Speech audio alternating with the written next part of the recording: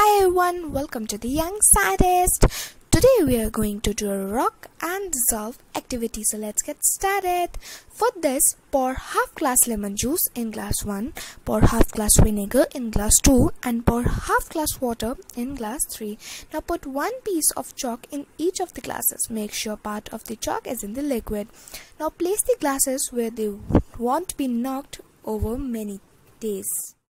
Now check on the glasses over the next few days. What is happening? The chalk dissolves in the vinegar and in lemon juice but not in water. But why?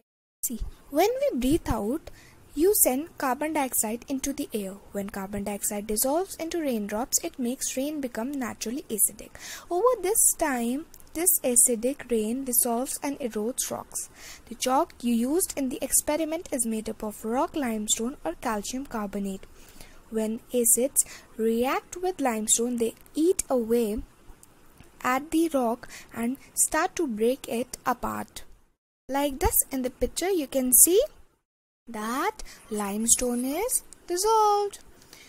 So, lemon juice and vinegar are acids. They are much stronger than acid rain. So, erosion happens more quickly. So, if you like my video, please like my video and share it also.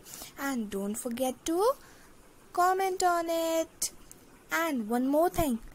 Do subscribe to my channel and press the bell icon so that you never miss our upcoming videos.